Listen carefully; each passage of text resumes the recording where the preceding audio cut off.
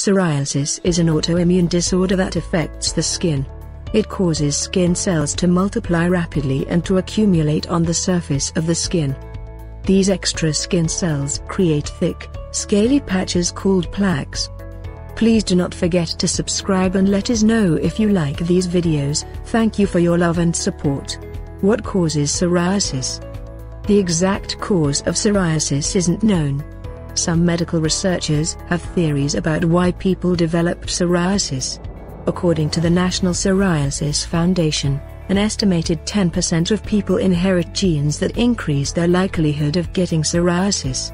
Of those 10%, however, only about 2 to 3% actually develop the disorder. Scientists have identified about 25 gene variants that can increase your risk for psoriasis. These genetic variants are believed to cause changes in the way the body's T cells behave. T cells are immune system cells that normally fight off harmful invaders, such as viruses and bacteria. In people with psoriasis, T cells also attack healthy skin cells by mistake.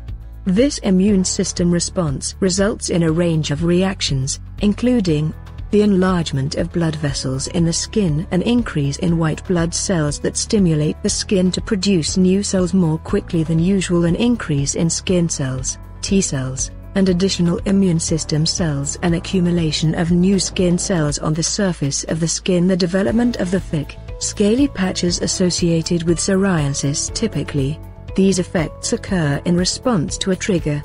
What triggers psoriasis? The symptoms of psoriasis often develop or become worse due to certain triggers. These can be environmentally or physically related.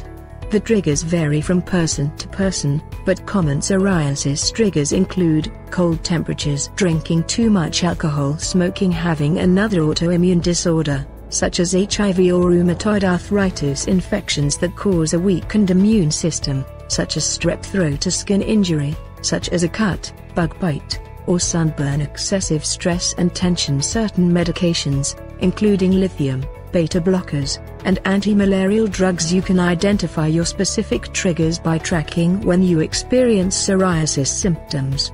For example, did you notice a flare-up after a stressful week at work? Did your symptoms become worse after having a beer with friends? Staying vigilant about when symptoms occur can help you determine potential psoriasis triggers. Your doctor can also evaluate your medications and overall health to help you pinpoint possible triggers. Make sure to tell your doctor about any prescription or over-the-counter medications you may be taking. They may switch you to another medication or make a change in your dosage if they suspect your medication is causing your outbreaks.